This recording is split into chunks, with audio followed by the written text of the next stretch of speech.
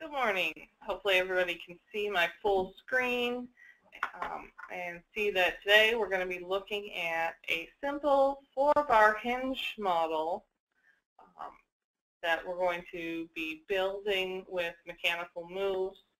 I've started with the model with the measure already in it. We're just checking the angle between the upper and lower halves of the hinge. So for this case, I happen to have a model that has the GD&T and a set of constraints already included in the CAD data.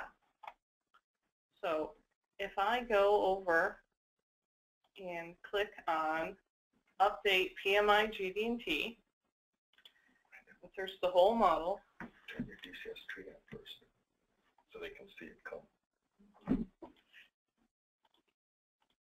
Oh, it's over there. Yep. Sorry, I didn't know. Yep. Now it's added a full set of GD&T to the model.